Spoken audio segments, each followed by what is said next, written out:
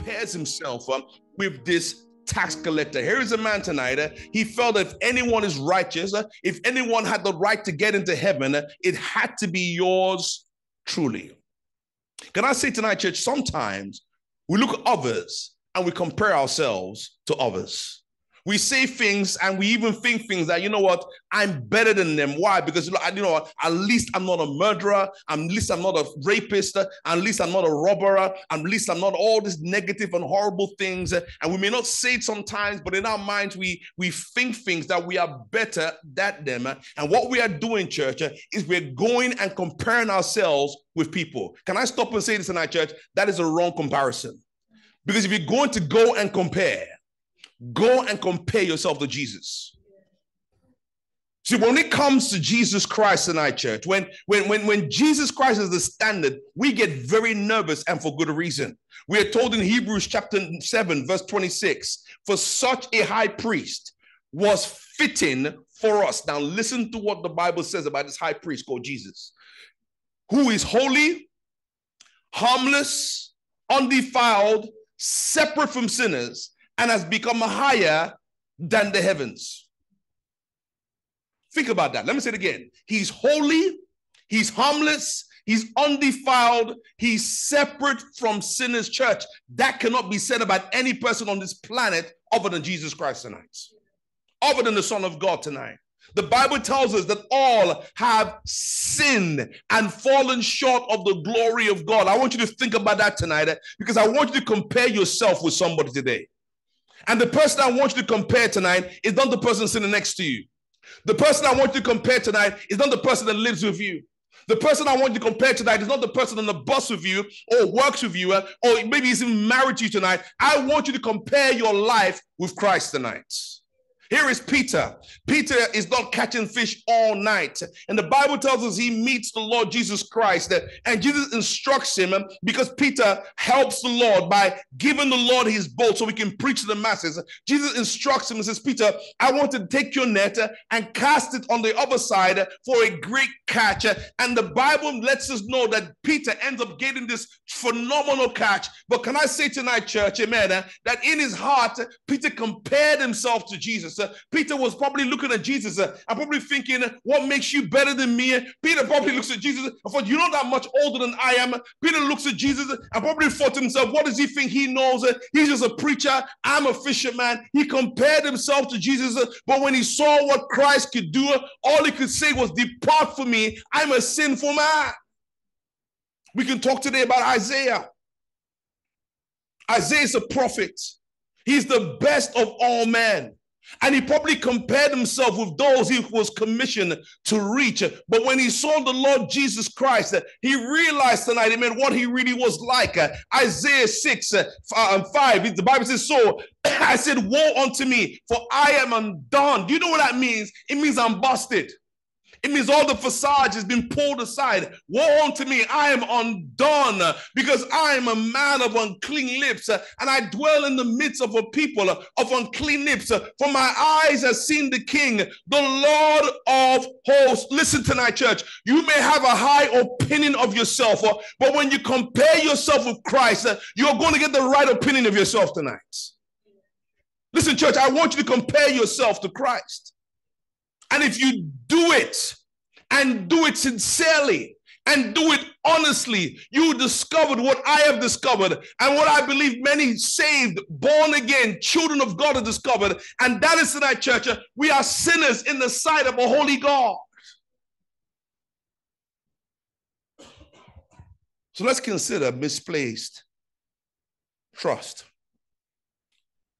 Because when Jesus spoke this parable, there was a lot of people there that day that heard it. There was a large audience of people. The place was packed. But in that audience, he was aiming for a particular group of people. In that audience, you can say tonight, church, he had a target audience within an audience.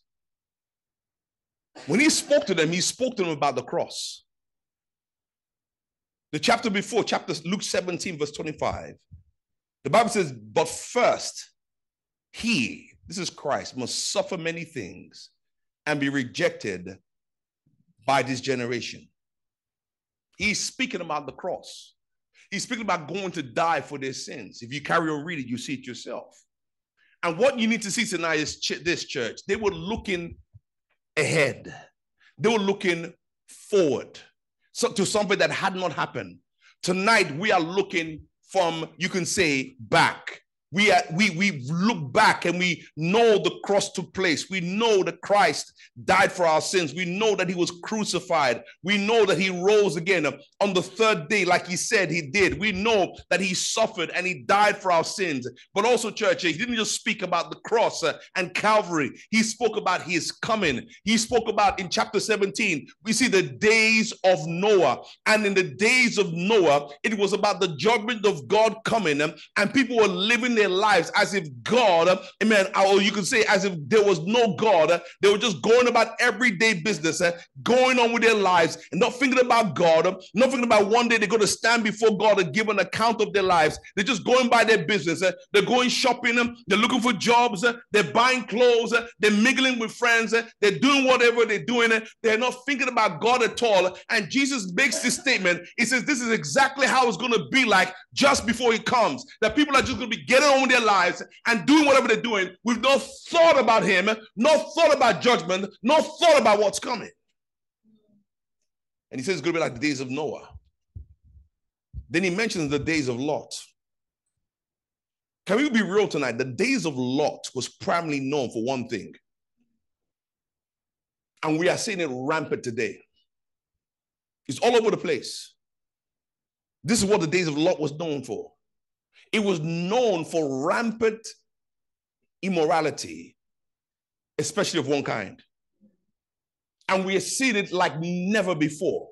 All over the world, it's happening. All over the world, it is prevalent tonight. See, when I look at all this, and I consider all that is happening in our world today, church, how many know Jesus is coming soon? He told them about Calvary. He told them about the cross. He told them about his coming. And in spite of that, church, we come to this parable, this comparison parable. In verse 9, he says he spoke this parable to some who trusted in themselves that they were righteous and despised others. In spite of being told about the cross, in spite of being told about his coming. Listen tonight, church. There were some people who were there, after hearing all of that, who trusted in themselves. They were not trusting in God. They were trusting in me. They're not trusting the fact that he was going to go and pay for their sins. They were trusting in what have I already done and how I live my life and who I am as a human being. So here's the question tonight, church. Are you trusting in yourself? See, there were people there, instead of taking heed of Jesus' words, they were comparing. Tonight, church, we are constantly comparing. And we are comparing because it makes us feel good about ourselves. But one of the problems with comparisons is it can cause us to look down on other people. Do you know men compare? Men compare by sizing each other up. I can take him. You know that. And what we do is from time to time, you could be talking to another man. You're talking to another man and you're talking. Yeah, bro, yeah, bro, yeah. And we do this. Yeah. Yeah, my guy, you're right. And in his mind, he's doing that to say, is he hard or soft? That if he slaps me, his hand just melts. Or if he slaps me, my face shatters. He's sizing you up. He's checking you out. But do you know women compare as well? In fact, ladies, you could be worse than the men.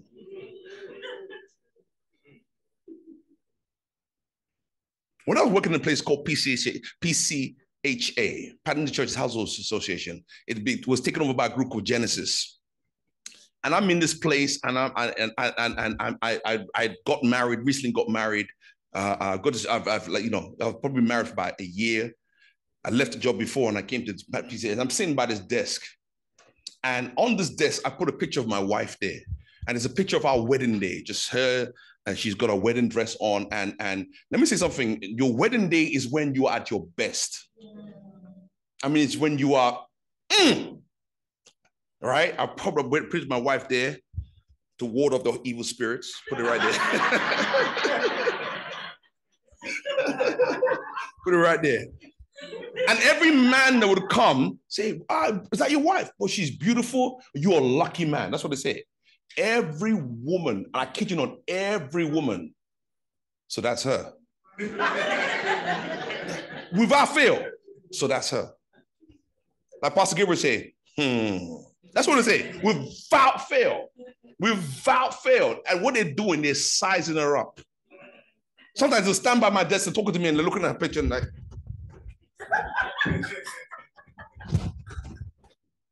I mean, what's wrong with what?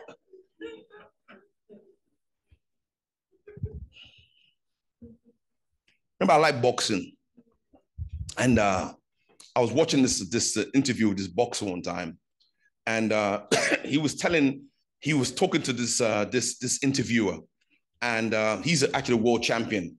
And the interviewer was saying, well, I was speaking to one of your competitors, and he told me that he was sizing you, he was sizing you up when he saw you. And he goes, when he told me that, I never saw that, I never noticed that.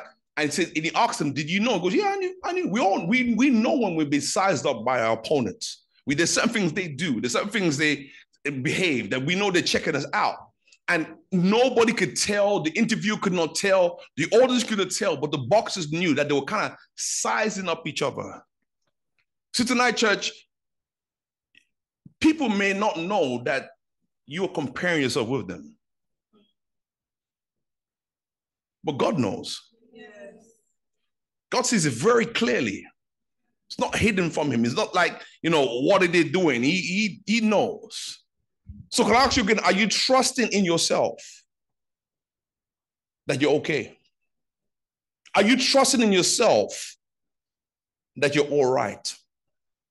In 2013 in Tokyo, Japan, paramedics, or you could say the ambulance, they arrived at a scene of an accident in April 24th. And there's a 50-year-old man, he was determined not to go to the hospital. And after checking him over, the police didn't notice any wounds or any serious wounds. So they allowed the man to return home untreated. And basically recorded the accident was, it was a minor traffic accident resulting from a minor property damage. As an act of courtesy, the man who had hit the other man with his car escorted the man home, took it home, and he was pleading with him, listen, you need to go to the hospital and go and get yourself checked. And just, man, well, I'm okay, I'm good, I'm fine, I'm all good, not a problem. He goes to his house. This was April the 24th.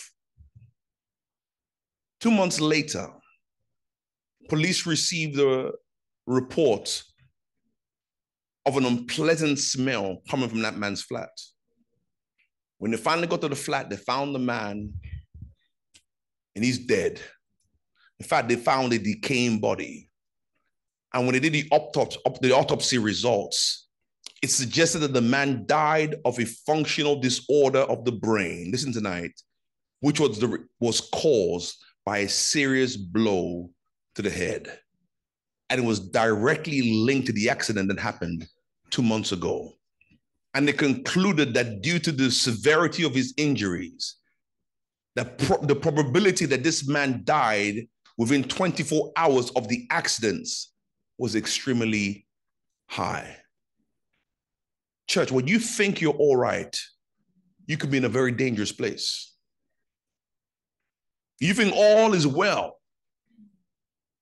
All could be worse or bad, you can say. See, I've said all that, say this in that church. The wrong way to approach God is by our good works. Because people who try to come to God by their good works are often comparing themselves with others and not God. Because here are two men, they're going, you could say, to church.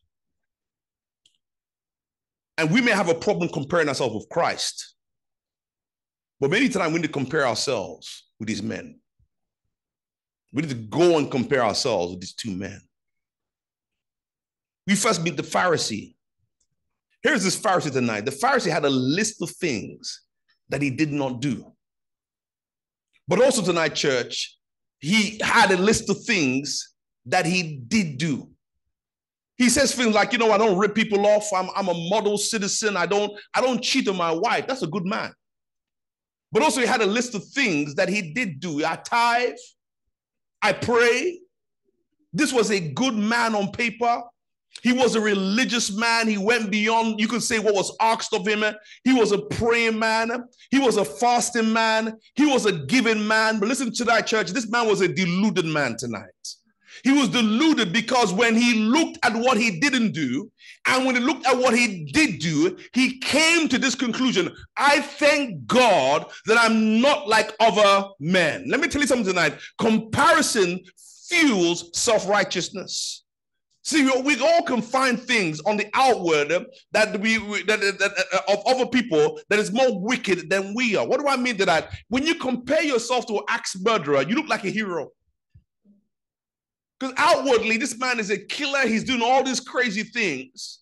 But if we look on the other way tonight, we can also find people who are far better than we are.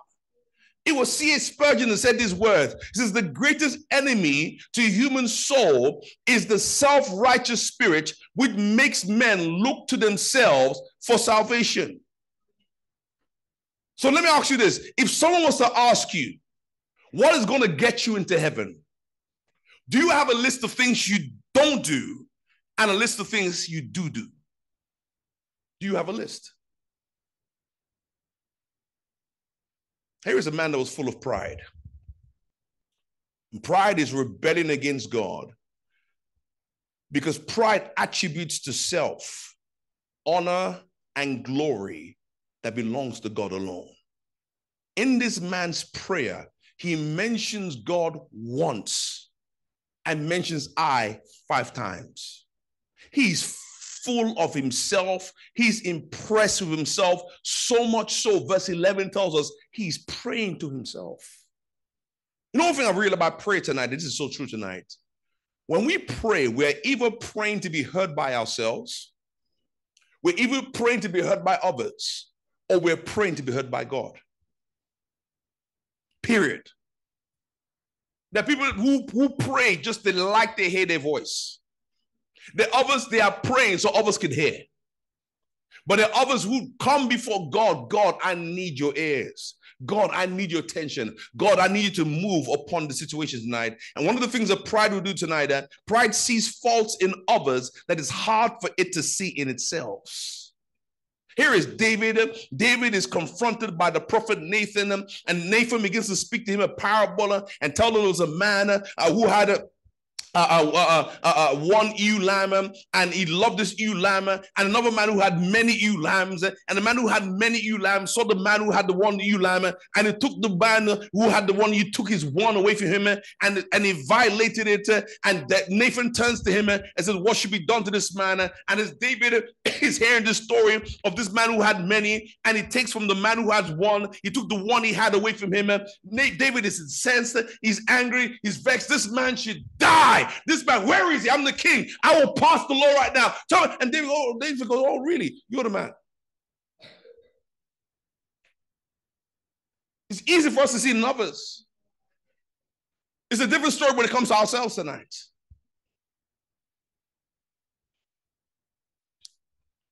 So let's close look at what matters. Because we now come to the publican or the tax collector. Tax collectors during this time, they were hated by the general public. They would rip off people. They were employed by Rome in order to take the taxes from the people. And maybe Rome will say, I want you to take, for example, let's say it's £4. It's your night tonight, £4 from Philip. Well, if I'm a tax collector, I'm going to come to Philip and say, well, Philip, Rome says I should take £8 from you. When really Rome has asked for 4. But I'm going to get my cut on top of that, double, right? So people knew this, but people could do nothing, and they would hate them. They despise them. They are ungodly. They are rip-off. They are traitors, because again they were Jewish people employed by Rome. So now they're seen as you're a traitor. You're doing this against your own brother. They hide by Rome, but also they were loved only by Rome. And the Bible tells about this tax collector a couple of things. Number one, he's standing afar off. He's not even entering. He's by the door. He wouldn't even look up. He wouldn't even raise his head. He felt so ashamed. He felt so unworthy. And the Bible says he beat his chest. That is a sign of sorrow. That's a sign, amen, of grief. That is a sign of shame. So tonight, think about this, church. When you go and compare, who are you more like? Are you more like the Pharisee or the tax collector?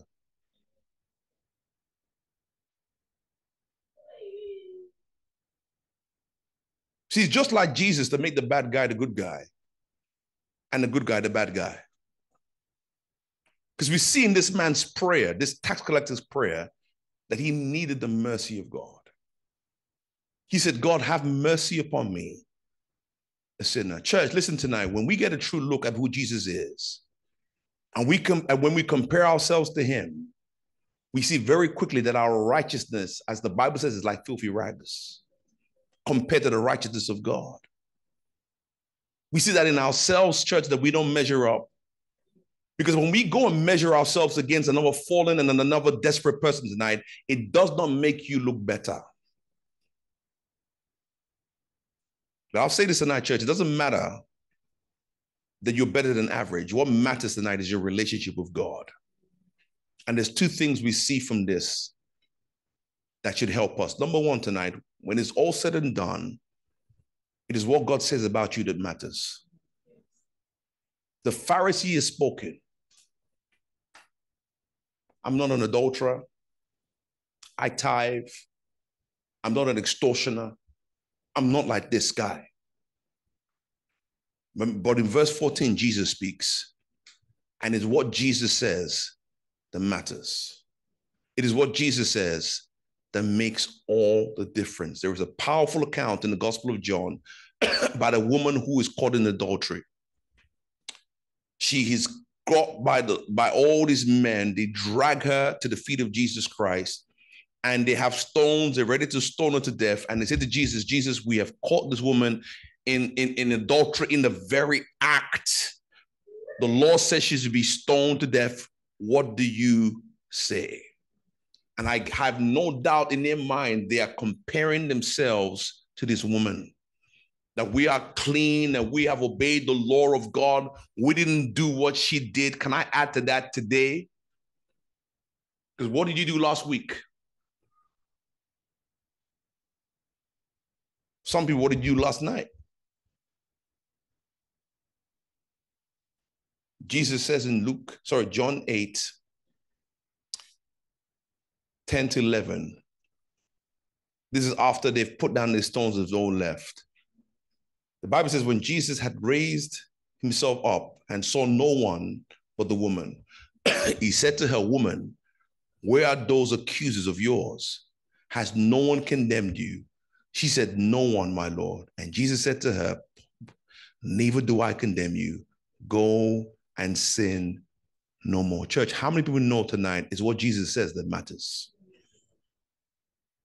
Go and sin no more. I'm not condemning you. But lastly tonight, church, it is Jesus, it is God who justifies. Justification is a theological word that simply means not guilty. Another way to remember the word justification in the Bible simply means just as if I never sinned.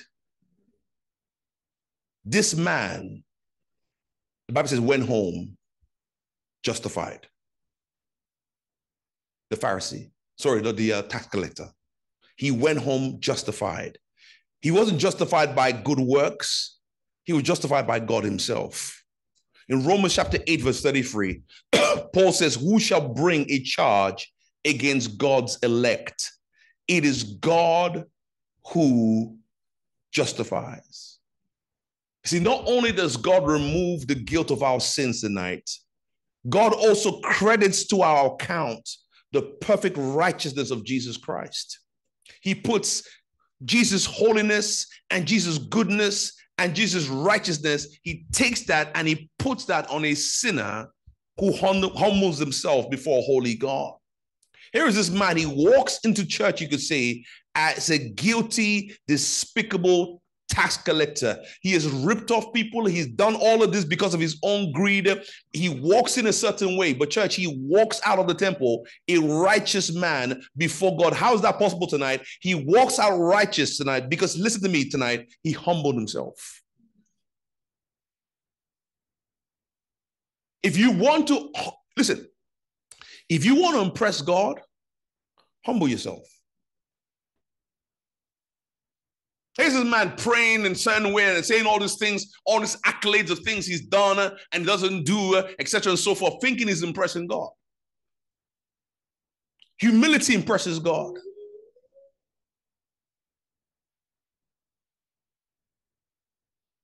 And because he humbled himself, he receives a righteousness that it was not his own. It was imputed. It was credited upon his life. Let me give you another way to remember this before we close. And it's so important tonight. The way up is always the way down. And the way down is always the way up. And if you don't understand what I mean, let me put it in Jesus' words, verse 14 of our text. For everyone who exalts himself will be humbled, and everyone who humbles himself shall be exalted. Tonight, if you're going to go and compare yourself, go and compare yourself to Jesus. And when you compare yourself to Jesus, church, if you're wise, we are humbling ourselves and in realizing we desperately need what only he can give us tonight, church. And that is forgiveness and justification. Just as if I didn't sin. I'm no longer guilty. I'm now innocent because of Christ. Amen. Let's bow our heads and close our eyes tonight. Amen. Every head bowed, every eyes closed.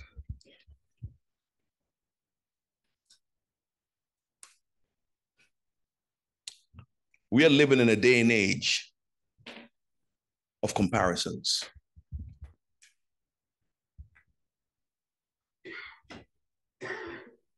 We compare work, we compare clothes, we compare looks, we compare houses, we compare cars, we compare status.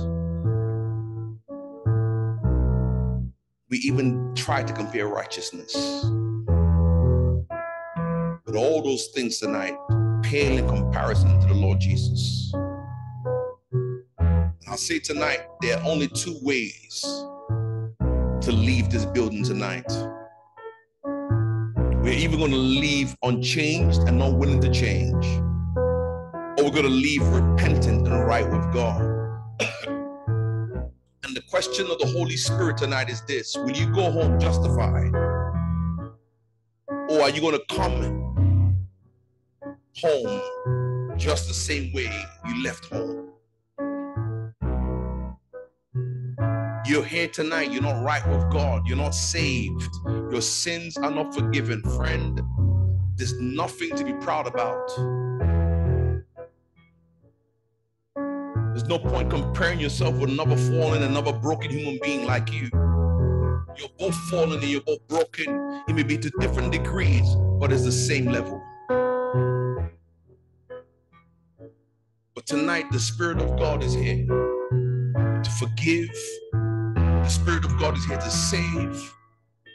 The Spirit of God is here to justify you. We've all sinned.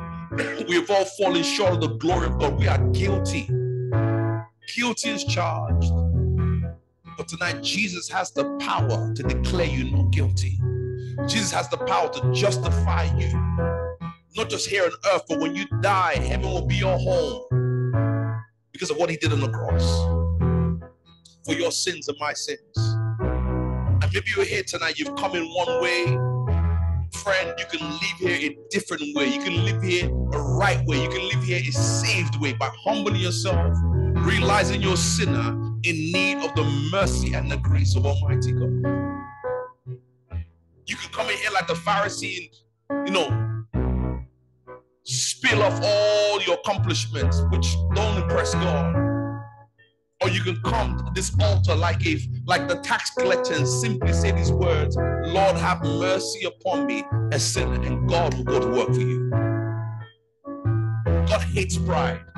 God loves a humble man and a humble woman tonight. And I want tonight, is there any humble men, any humble women who are here tonight, who are not right with God, who are not born again, who have not given their life to Jesus? I'm not asking whether you believe in God. I'm asking whether you go to church. I'm asking if your sins forgiven. Have you made peace with God? Is heaven going to be your home when you die one day? If the answer is no, Jesus Christ is here to save. But you need to humble yourself and ask him into your life. Very quickly tonight, you're here tonight, you're not right with God. You say, Pastor, you pray with me. I want to give my life to Christ. Pastor, you pray with me. I want to know that when I stand before God one day, I'm going to hear those words, not guilty, enter into the joy of the Lord. If that's you tonight, you want to pray and receive Jesus, will you do one thing? Just lift your hand up and put it down tonight. We'll see that. We'll pray with you, and you can know your sins could be forgiven. You can no longer be an enemy of God. You can now become not just a friend, but a family of God tonight. Amen. You're here, you're not right with God. Come on, lift your hand up and put it down tonight. We want to pray with you. Count the privilege, count the honor to lead in a very simple prayer. Maybe tonight you're just you're raised in a godly home, in a Christian family, but you're not living for God. There's sin in your life. And the Bible makes it very clear that sin separates us from God. Will you humble yourself tonight? And will you ask Jesus to forgive you of your sins? He's ready. He's waiting. Will you respond tonight? Come on, lift your hand up. Here's my hand tonight, Pastor. Pray with me. I want to receive Jesus. Here's mine tonight, Pastor. Pray with me. I want to come back home and recommit my life. I'm a backslider. I've been living away from God, but tonight I want to come back and make things right with God. If that's you, hands up, hands down tonight. God will see that, and we can pray. Final time, unsaved, backslider. You didn't lift your hand before, but the Spirit of God is dealing with you right now. So I want to pray to receive Jesus. I want to pray to have my sins forgiven. Lift your hand up and put it down. I see that hand. God bless you, my sister. Anybody else? Don't be shy. Don't be embarrassed. God loves you. God loves you tonight. Don't leave here religious. That means on the outside you look a certain way, but on the inside you're away from God. In the inside you're doing your own thing and not God's thing tonight. God is ready to save. God is ready to forgive. Final time I'm going to say this. You're not right with God, or you've backslid, or you're just religious. You're going through the motions, but not living for God. But tonight you want to get your heart right. If that's you, lift your hand up and put it down. You didn't lift it before, but you want to do it now. Lift it up and put it down tonight. We'll pray with you. Amen. Hallelujah. Amen. My sister, look at me. Look at me. Lift up your hands in the back. Amen. You lift up your hands. You want to pray? Amen. I want you to come. Amen. Praise God. Amen. Praise God. Come have a sister from church tonight.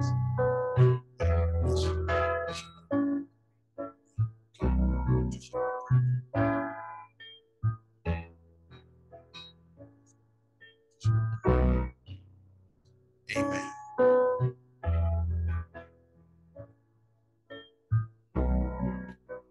I want to speak to God's people tonight. I had to ask myself, who am I like? The Pharisee? All these things I don't do anymore. And all those things I do that are good.